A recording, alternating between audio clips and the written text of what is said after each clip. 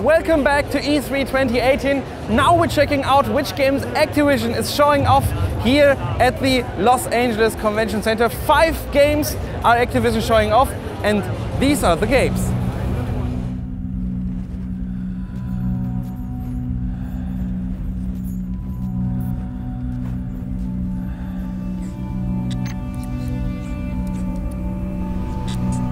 A lonesome star in a bitter sky. One of the biggest games here at E3 is Destiny 2 and the new DLC Forsaken. So I don't want to spoil too much. You can check out the story trailer Activision presented at the press conference from Sony.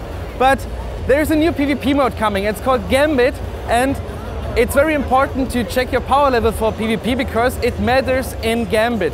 So there's some kind of killing streak you can own with some light points you can gather, and it feels like Activision is hardly working with Bungie together to make those end content in Destiny 2 more valuable. So I think Forsaken could be a fresh start for players reaching the max level in Destiny and continuing forward, and not only grinding to new level, but to check out new content, and maybe there is a big story part that makes Forsaken very cool.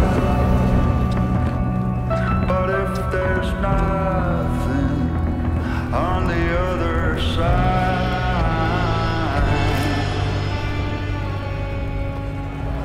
This is one game we definitely need to talk about.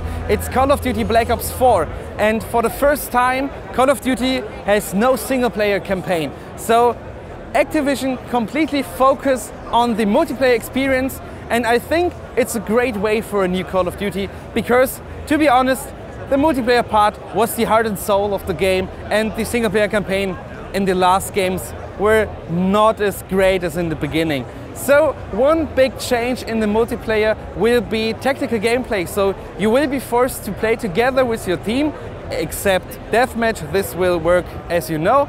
But if you work together with a team, you need to focus. You need to talk to your teammates. And I think that this tactical part is very important for the multiplayer of Call of Duty Black Ops 4, because in the past, Call of Duty was a game you just throw in and you played some games and that's it. But right now Activision tries to make more out of it, to make it more competitive. And this is a really great start for a new Black Ops game. Heel's coming.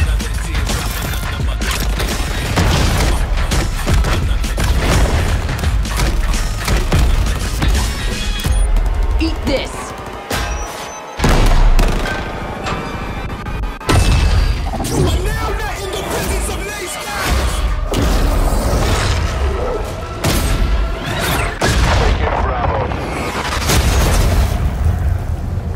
Destiny and Call of Duty Black Ops 4 are those two games Activision is featuring very big at their booth.